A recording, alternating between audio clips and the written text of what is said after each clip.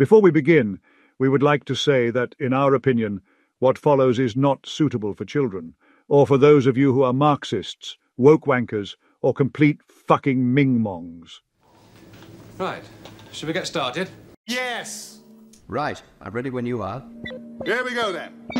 Hold tight, everyone.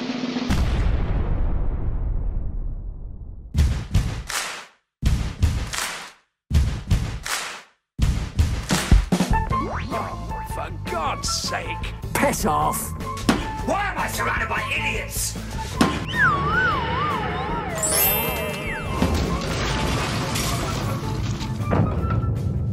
Hello, Grumpies. Greetings from the Shadowband Dimension. Remember Martha Jones's mum and that moment when she slapped David Tennant's doctor? There's always acceptable violence from the left. Now we know why she slapped him. We've always wondered what that bloke whispered in her ear. Well, now we know. Turns out that he told her that Tennant's doctor was the one who saved the Queen from the Titanic on Christmas Day. Arsehole Banjo is a Republican racist who got in trouble recently with Ofcom for saying that the balcony at the coronation was terribly white, which is an incredibly racist thing to say. Can you imagine if they were covering the coronation of, say, the King of Tonga, and someone had said, "Oh, that balcony, it's terribly black, isn't it?" Perhaps someone should point out to Arsehole Banjo and the rest of the racist Republicans that part of the reason why the balcony is pretty white is that England is still 85% fucking white, like Scotland is 96% white. So you shouldn't really be surprised that, oh my god, there's a lot of white people on that balcony. And if the left are so tolerant and inclusive, why is the colour of their skin a fucking issue in the first place?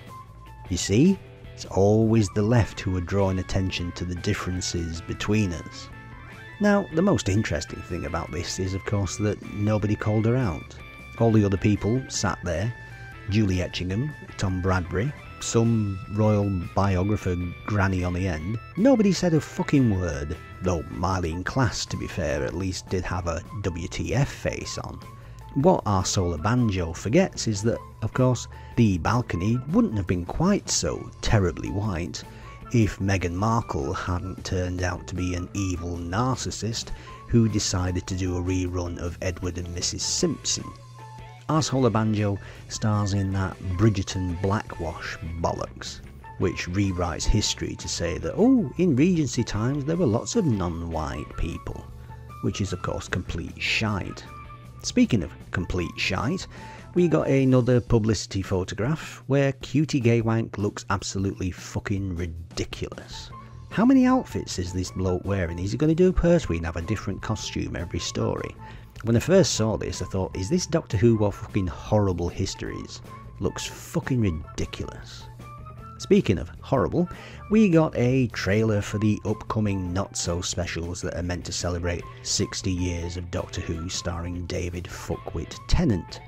The first one apparently is called The Star Beast, which is a adaptation rewrite of the second Doctor Who weekly comic strip from 1979. The second one has the boring title of Wide Blue Yonder for some fucking reason, which is fanwank with the Celestial Toymaker, by all accounts. And the last one is called The Giggle. Seriously, is RTD having a fucking laugh? The Giggle.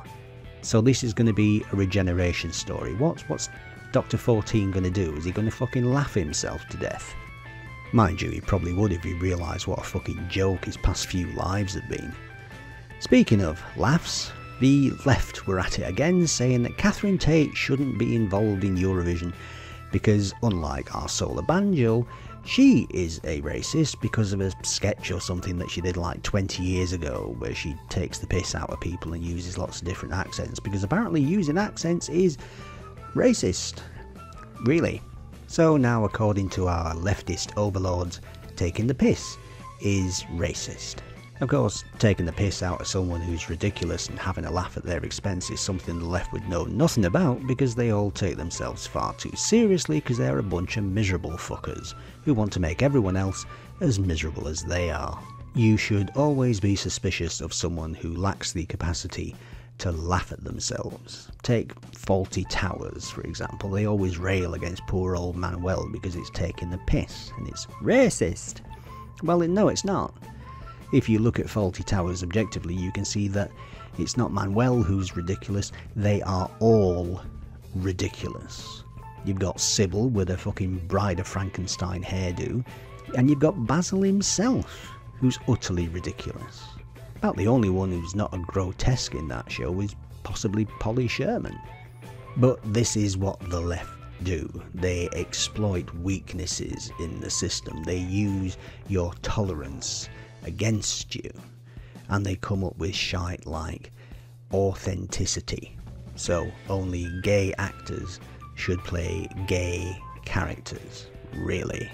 Okay, what about John Barrowman's American accent? That's not very authentic, because he's not American, he's Scottish. What about David Tennant's accent that he uses when he's playing the Doctor? Because he's not English, he's Scottish. What about our solar banjo as fucking Richard III? That's not very authentic, but that's acceptable to the left. Just like having anti-Semite Maxine Peake playing Hamlet. That's not very authentic, but apparently it is for the left. What about non-binaries like Josh Snares? There's no such thing as fucking non-binary. You're not male and female. You've got a cock, you're a bloke, you're just a homosexual. Trans women aren't authentic either, come to that. But the left is a cult. This is what you have to remember about them. They are a cult. They have their high priests, they have their sacred texts, and if you leave the cult, it's like the mafia. It's omerta. You're dead to us. Why? Because they're miserable fuckers. They see everything through the lens of oppression. No wonder they're fucking miserable. Remember the Happiness Patrol? Well, they are the Killjoys. That's not a satire on Thatcherism. It's a satire on the left. The thing is, the left have a stronger frame than the non-left. They believe the bollocks that they believe in more than you believe the non-bollocks that you believe in. So what's the answer? You need to strengthen your frame. You need to start working out for yourself what you really believe in and grow a spine. Start standing up for yourself and for what you believe in, because they are coming for your kids. They are coming for your kids. And the longer you just stand and shake your head in despair but don't actually do anything, then we're all going to be fucked, aren't we? Until the next time, resist those Marxist bastards. Don't be a sheep, for fuck's sake. And above all, stay grumpy. If you're a lefty and have been affected by anything in this video, you know what you can do, don't you? Fuck off!